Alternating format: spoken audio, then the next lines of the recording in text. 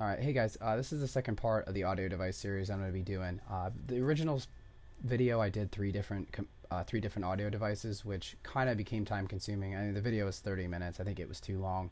So I'm just going to start breaking these down into individual components. It's going to take a lot longer, I guess, to get through, but maybe it'll just work better this way.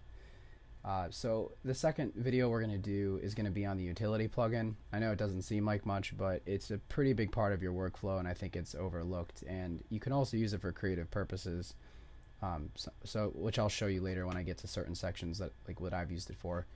So to get started, you have the two top buttons, which is the mute button, which is pretty self-explanatory. It's gonna turn down. It's just gonna mute the sound, which you could probably use in live performance, or you can automate it in your track rather than having to use the on-off switch on the channel strip or using the fader. The DC button, basically what it goes in is like a high pass filter, and it's going to cut out all like the low unaudible frequencies, which can clear up energy in your track. So that's what that switch does.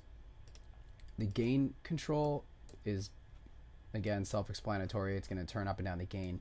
But what's handy with this is, especially with mixing later, if you automate your channel fader and you want to adjust the levels later, you're not going to be able to, you're going to have to adjust all the automation.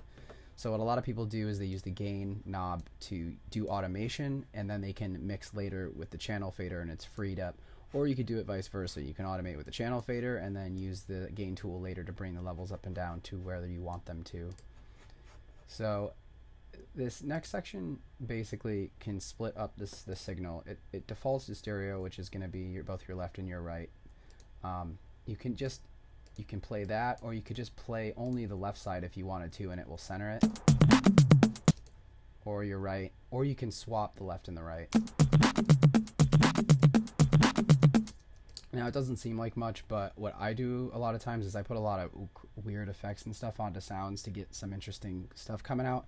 And I'll usually do like a full wet signal, and sometimes depending on the plugin you use, they'll have different things going on different sides. So sometimes I only like the left side, or sometimes I only like the right side of what's coming out of the affected signal. So what I've gone in and used is the utility plugin, and maybe I just like the left side. So when you get the left side playing, it's just going to kind of come through on both sides and on the left and the right channel. And then you can bounce that down. You can, usually what I do is try to convert it into audio, and then once you have that, you can kind of work with it more, and then put on like stereo imaging plugins, and you can kind of create a stereo image again, because it gets a little flat when you only hear the left side. It's like almost pretty much a mono signal. It is a mono signal of the left side essentially. So that's what this section is, and again, like, it seems simple, but you'll use it for creative purposes eventually. The next section below is the pan. Again, you have it on each channel, but you also have it on the utility. Sometimes when you do pan stuff with effects on this channel and you go back and then re-pan again on the utility, you can kind of get some interesting sounds. So, but normally, just left and right pan, or center is 0. The last, or second to last, is going to be the width. Basically 100% is going to be your stereo signal, and it's going to be your mid and your sides. If you go down to 0, it's just going to be it's going to turn the signal into a mono signal. So basically a mono signal is whatever is the same on both the left and the right is considered mono, and then what's considered side is anything that is differentiated between the left and the right. So if you go up to 200%, you're only going to hear the sides then.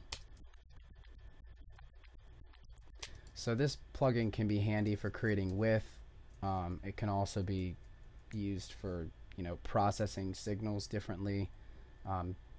The sides versus the middle. You just kind of have to get creative with it. And then we're going to go into the last two, which are pretty simple. A lot of times you'll find these on, they'll be on mixing boards, but they're just basically phase buttons, which you can do separately, the left from the right, which basically you might need to reverse the phase of a sound that if you recorded in and you had multiple mics on it, sometimes there'll be phasing issues that'll cancel out the sound. So by reversing the phase, you'll be able to create the punch or whatever the impact the sound originally had when it was being recorded. So that's basically it for the utility plugin. Again, it's a really simple plugin, but there's a lot of stuff. It'll become a big part of your workflow if you're new to this. especially with the gain, like I said, when you start getting creative using the different stereo signals or swapping it, etc. So I hope this video helped. If you have any comments, questions, feel free to leave them below, and then I'll start working on the next video for next week, and I hope you guys enjoy. All right, bye.